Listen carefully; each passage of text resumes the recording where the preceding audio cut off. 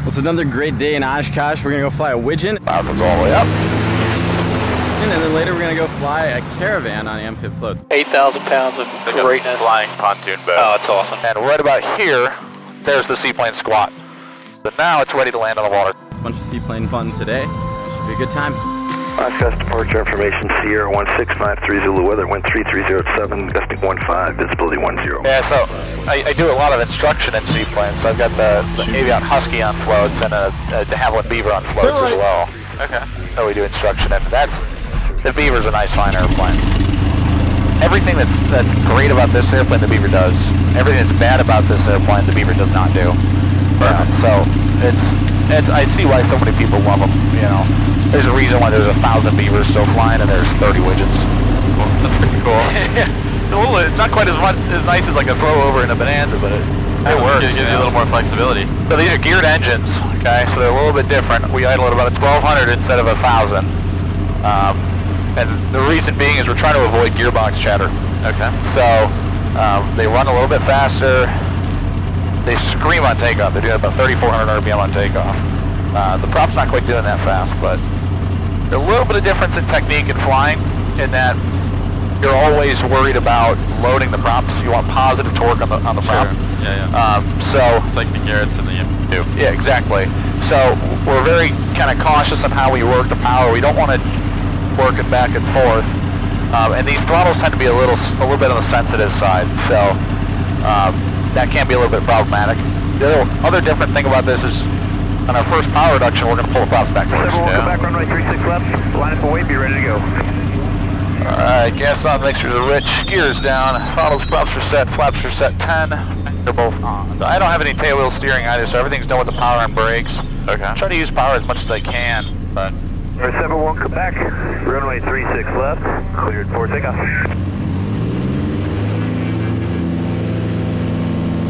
There's the powers up, we try to fly the tail. Runway 36 left, tail's up. Right heading 150 prior to the airside control tower. Stay out of below 1,000. Airspeed's alive. He's going to fly here. The airspace, enjoy the show.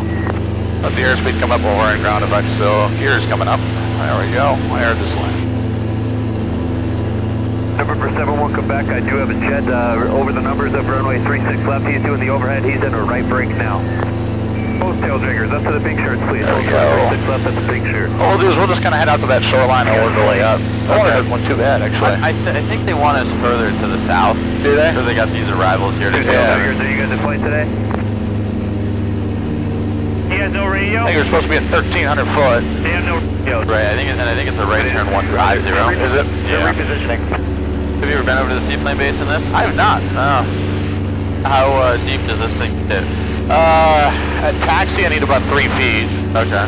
I really don't like anything other than, 150 knots on a seaplane. You gotta be a certain amount of crazy to fly a seaplane. Yeah, there's they say like a boat's the worst investment you can make. They're right next to an airplane, and then you combine the two, and that's a seaplane for you. And I think now we're clear of everything. Yeah. So we can go wherever we want. Okay, see, so there's 5 ways to tell the wind direction on the water. You got your streaks right here. Right. You got your waves. So the waves are kind of telling me they're out of the north here. We got a glassy band, but I don't see a glassy band. It would be up on the north side, and that's where the wind actually is. Right. We'll just stay down low. There's no reason to get up high. Yeah. That's beautiful. You can fly the airplane if you like. Okay. Go. My control. Definitely need to dance on the rudder pedals. A lot happens with that, so you can almost walk the airplane around on it. You'll notice it's extremely responsive, and if you roll it real hard, you'll see the roll rate's quite impressive. But I've seen someone take up off the water, pick it up and roll it over and land back on the water. It's a hell of an airplane. Yeah. That's awesome. Well, we just scoot up that shoreline, and the waves aren't too bad. They're pretty big, some down here, but I think if we go up there, it'll be okay. Yeah. How much seaplane flying have you done? A little bit. A little bit? Yeah. So, the water can tell you a lot. So you see right here, you see these white streaks? Yeah. That means we have 8+ knots of wind. Yeah. Okay. We see some white caps, that means we have about 15 knots. So it's gusting to 15 probably. If we want to land perpendicular to the waves and parallel to the streaks. That's 5, 4. Well, the white cap also means we have a foot of wave. So yeah. That's a big wave, and it gets uncomfortable in this. This thing can handle 2 feet, but at that point you're really wrestling it, and it's no longer fun. Yeah. Tell you what, that looks really nice over there. Let's do that. So we have about a 2.5, 3 degree window that this airplane's happy in. Most float planes are like a 14 degree window, right? You get like +8, -6 or something like that before it'll start porpoising on you. So that's where this thing gets its rap, is it really wants to be flown right. Gotcha. Hey, we're gonna go, see the glassy band there right behind that island? Yeah. Let's go right there, right behind that island. Do you find that it kind of porpoises differently if you're nose low versus nose high, or you just have to really know what that attitude looks like? Yeah, it's something that comes with experience, but yeah, the corrective action's always done the same way, right? You always stick back first. If that doesn't stop it, a little stick forward. And normally in this airplane, it gets bad so fast that if you've gone to that point, you're wiping the power off, stick all the way back in your lap, and you're riding the porpoise the rest of the way out. Gotcha. Okay, so I got flight controls. Your flight control. All right. I think I'm at about 18 inches here, so let it slow up, as if we weren't going slow enough. We're doing a woods check, so wind, we know where the wind is. Objects, okay, there's nothing really floating there. There's one boat that I'm worried about. There's a buoy right here. Obstructions, we got that island. I don't want to go over land, we'll stay out over the water. Depth looks acceptable. And the side, plenty of size, so that's our woods check. I'm a downwind now. So, it's a GUPS check, right? GUPS, right? So gas, right here, gas is on. Undercarriage, it's a V here, so undercarriage is up, indicates up. We got pressure to hold it up. Additionally, this window's gonna lock in it, and that window's gonna lock in it. So gears up. Mixers come rich, they always stay rich. Props and flaps to go. Additionally, the next thing is the floats. So I've got to turn the float master on and put the floats down. You'll see they're coming. Pretty cool. Yeah, because they're a geared engine, we tend to not want to put the props up until we're on a short final. 30 degrees of flaps for normal landing. Okay, about 80 miles an hour, we'll roll our base. So the best way to do this is rough water, so we're going to do a rough water landing. So we'll carry power all the way to the touchdown, just like a soft field. And keep the nose down into ground effect, okay? We pick it up into ground effect and I start loading the wing up. And we slow down the ground effect. And basically we walk the airplane onto the water, watching for the pitch attitude to come to. So we're pulling back, we're pulling back, we're pulling back. And right about here, there's the seaplane squat. So now it's ready to land on the water. So now I just walk it onto the water with the power. Good.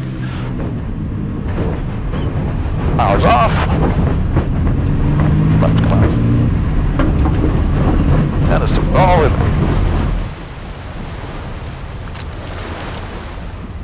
It's got some waves out here. Yeah.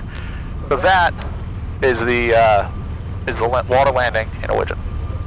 You see how it kind of squatted on you and it gave you the pitch attitude you wanted? At that point, it's ready to touch down on the step. Yeah. Takeoff here is done at 10 degrees of flaps. Okay. Props come all the way up. Stick all the way back. So I want to work the wind off the right wing so it's rolling us left.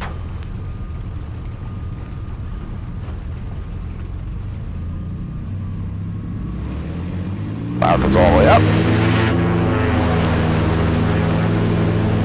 Windshield clears, there's our on the step. So now it's kind of like the airplane, there's our pitch attitude that we want to stay in. If we get it out of this, it'll focus on us. Bring it back into the wind, and she'll fly. Oh, a little bit of a turn there.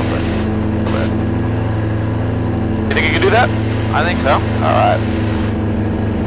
I'll put you here in the downwind. And what we'll do, that's a little bit on the rough side, so what we'll do is we'll just do this to a touch and go. How about that? Alright, here's the downwind, there you go. We got the flight controls. My flight controls. So, we start our GUPS checklist, gas is on. Undercarriage is up, selected up, indicates up. Pressure to hold it up. Got a dark window here and a lock. And a lock right there, gears up. Okay.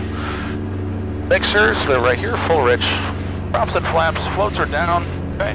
Go ahead and come back to about say 15 inches, nice and slow. And then we'll start working flaps in. You keep that nose air up. It's actually a pretty slick airplane, even though it's pretty ugly. We're gonna have to pull the nose up and let it slow up a little bit and start hanging flaps out. So gotcha. There you go. Flaps. Basically straight to 30. There you go. There's 30. Go ahead and pull for about 80 or so. You can come back to about 13 inches or so now. You see those throttles a little bit weird to get used to up over your head, but oh yeah, for sure. I find them actually really comfy. I like them quite a bit. I'm gonna come back just a little bit to the left of the wind.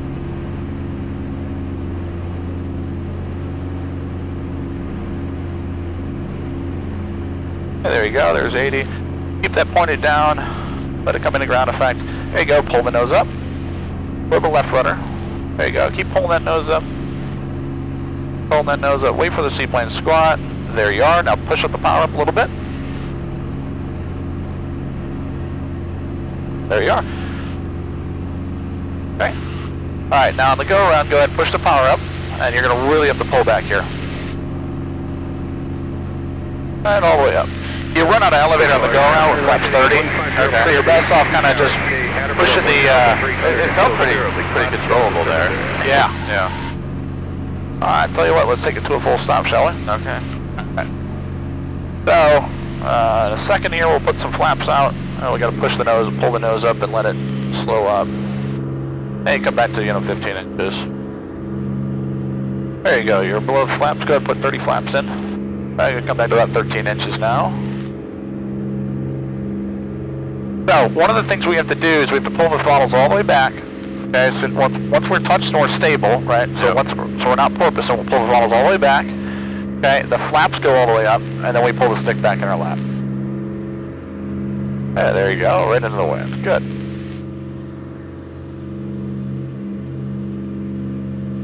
All right, now pull it up in a ground effect.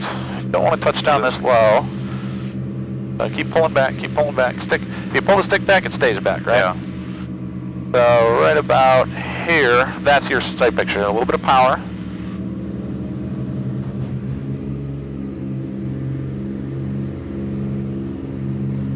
Okay.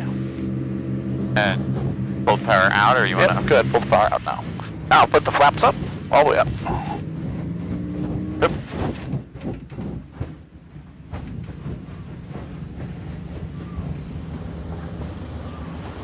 Cool. There you go. Yeah, it's pretty big water out here. So you sit pretty low in this thing. Right, it's kind of cool. I'm used to up on like pontoon floats. Yeah, you're way up there. And so do you have like water rudders, or do you have? No, we're left solely to the power, the mercy of the wind in our engines here. Okay. This is a bit big water here. Yeah, this is. I think it's probably best we don't shut down. Not so much fun. This flies a lot nicer when you're in a calmer lake. Honestly, my favorite time is to fly in glassy. Yeah. Let's go ahead and take off. Okay. Okay. 10 degrees of flaps go out. Props are all the way up. Okay. Stick comes all the way back. Aileron all the way to the left. Keep it in ground effect and fly it. He's probably one of the most challenging seaplanes to fly, if not the most challenging. It's so imperative to find that pitch attitude, hold it there. You kind of have to fight it to keep it in there. Right. And, you see it, people go, oh, he's going to get into PIO, and you can, but you got to kind of just keep it in that right trim attitude, or else it's going to get real nasty with you. Right. Oh, that makes sense. And I've been there. It's not very fun. What is that? I think it's a 25. That's so nice. Yeah. Pretty cool. Yeah. Not every day you're flying around in the lake. Look up the 25. I just love that about Oshkosh. How there's, just kind of Coast Guard Albatross coming up. everyone doing what they want to do. Warbird, please. It's like somehow just works, Yeah. Sounds like we got a albatross and a albatross. Two different types of albatrosses headed towards Warbird Island. Huh. My T-28 rolling out. Very nice job there. Thank you. High-speed taxi all the way to the end. Grumman, go ahead and proceed on inbound, please. Grumman from the Warbird, proceed on in. Coming in. Normal. Thank you. Very nice job on final there. Very nice job. And Seth, you're doing a great job there. That looks perfect. Adiraf at the yellow dot, please. And T-28 still on the purple dot. Clear to land, both of you on 36 left. There's an albatross there. And once you land, high-speed taxi and exit to the left. I think you read that back too. In the grass has been rolled for you. Hey, which Grumman did you want? Company on the Widgeon or the Albatross? The Albatross. That's pretty cool. That is. Albatross, plan on this. Call me a 2-mile right base for 36 left, please. All right. Thank you. Is the Widget ready to come in? Hey, from? Okay, I'm going to put you on the right runway, the skinny runway. Is that okay? Yeah, how wide is it? About 40 feet? 60 feet wide. You need the length? That's funny. All right, good deal. Yeah, plan on 36 right. Yeah, give me a 2-mile right base call for 36 right, please. RV, you're clear to land at or after the yellow dot, runway 36 left. All right, gas. Undercarriage is down, indicates down. Pressure, hold it down and wheel over there. After the Albatross, I'm going to flat base and I'll let you know. But right now, Boats are plan up. for the yellow dot. Point for the purple. Okay, plan to land master's at or after off. the yellow dot. Widget, you aim towards the purple dot, and I'm sorry, aim towards the green dot. You're going to be clear to land on the skinny runway at or after the red square. So aim for the green square, at or after the red square. Clear to land 36 right. And it does dog leg in here. Proceed in, plan on the skinny runway. You'll be I don't really like doing that, It's but going to call me a 2-mile right base. you want me at the red square, so down towards the end there? Yeah. Widget, clear to land, runway 36 right, at or after the red square, 36 right. Right to there for Widget. Thank you. Okay, 5% gears down. Mixers are rich. Copy that, thank you, 36 right, clear to land. Welcome, Oshkosh. Awful lot of airplanes out here. Yeah, no kidding.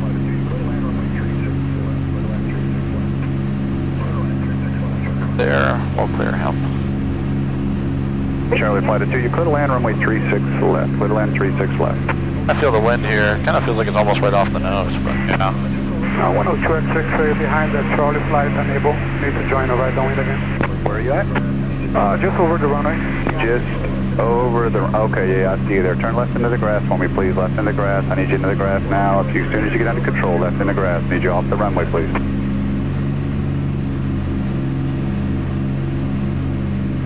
102X6 over the field now.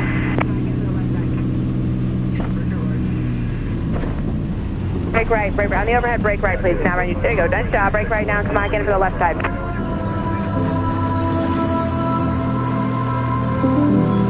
You gotta be a certain amount of crazy to fly a seaplane. Yeah, there's I mean, you know, they say like a boat's the worst investment you can make. They're right next to an airplane, and then you combine the two, and that's a seaplane for you. Right.